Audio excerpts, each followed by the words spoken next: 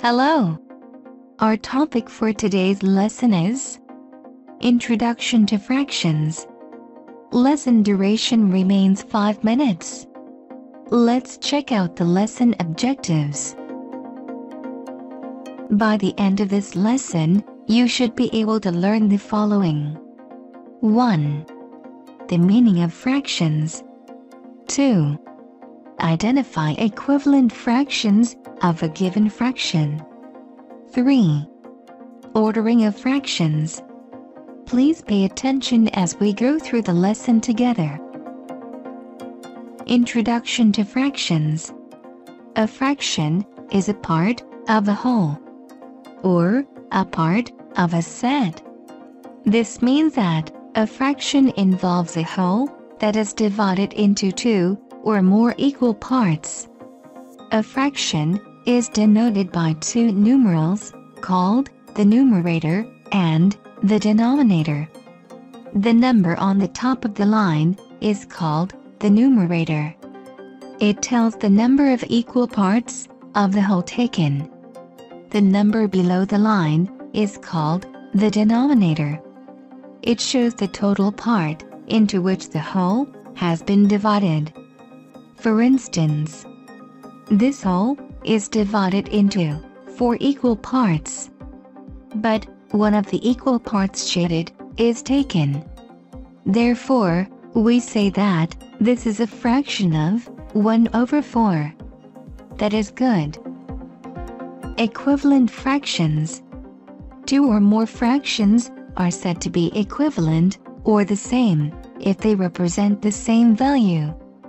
To find the equivalent fractions for any given fraction, we multiply or divide the numerator and the denominator of the given fraction by the same number or quantity.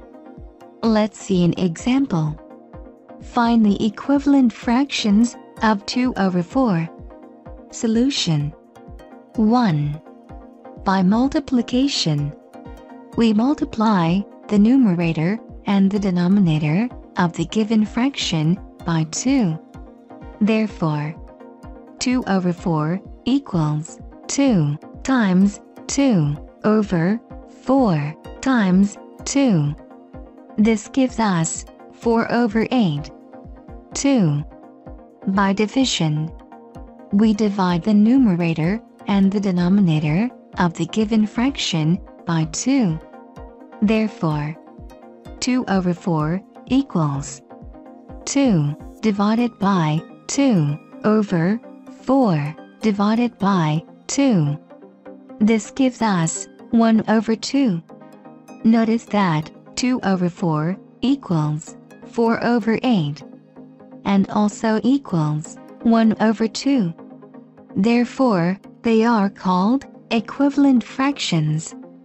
Note that the procedure leading to 1/2 is called reducing a fraction to its lowest term. That's brilliant. Ordering of fractions. Ordering of fractions means arranging fractions in ascending or descending order according to their sizes, as shown below. Ascending order is from the lowest to the highest, while descending order is from the highest to the lowest. This arrangement is usually done in order to compare and see which fraction is the biggest or smallest. To achieve this, we do the following. 1. Find the LCM of the denominators. 2. Multiply the fractions by their LCM. 3. Arrange in ascending or descending order. Now, let's see an example. Example.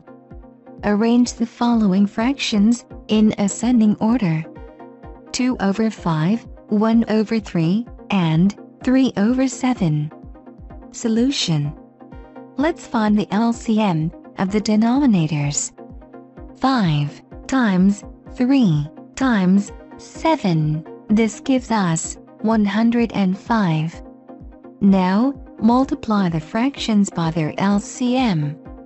2/5 times 105 gives us 210 divided by 5 equals 42. 1/3 times 105 gives us 105 divided by 3 equals 35. 3/7 times 105 gives us 315 divided by 7 equals 45.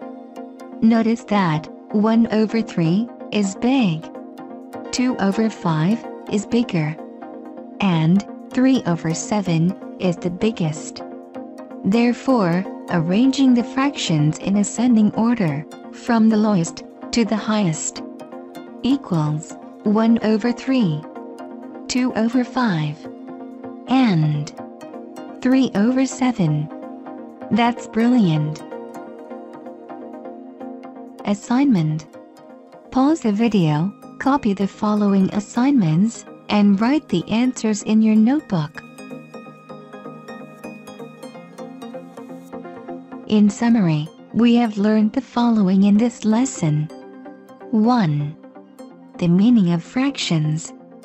2. How to identify equivalent fractions of a given fraction. 3.